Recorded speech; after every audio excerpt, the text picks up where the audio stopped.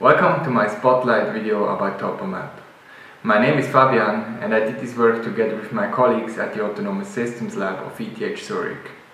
Our goal was to develop a framework which enables mobile robots only equipped with a monocular camera to perform path planning tasks within large-scale visual SLAM maps.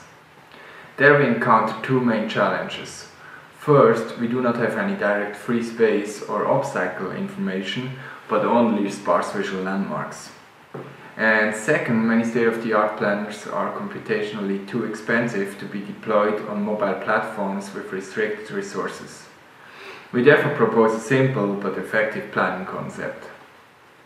I would like to highlight our core idea in this image, where we would like to plan a path from the start to goal position.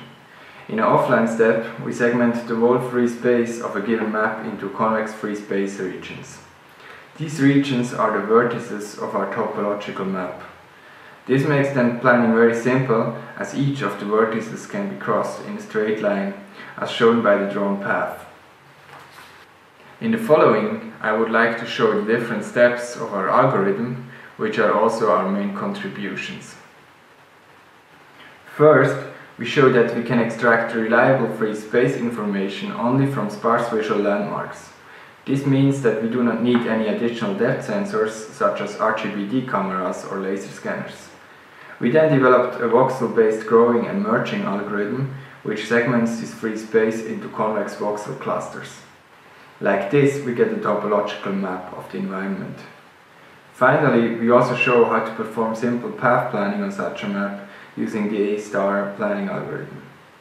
We evaluated our algorithm on various real-world datasets, such as office environments or open spaces, and we found that it is able to adapt to different free space and obstacle configurations. We also compared our obtained path lengths to these of RRT* and found that they are very similar, but the computation times on a topological map are orders of magnitude lower than these of RRT*.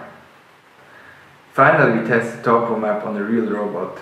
Using the camera images, we could perform global visual localization in the SLAM map. We created the topological map from the SLAM map, which we could then use for path planning. This should demonstrate the usefulness of Topomap for real-world robotic applications. Thank you a lot for listening, and I hope to see you during my interactive presentation.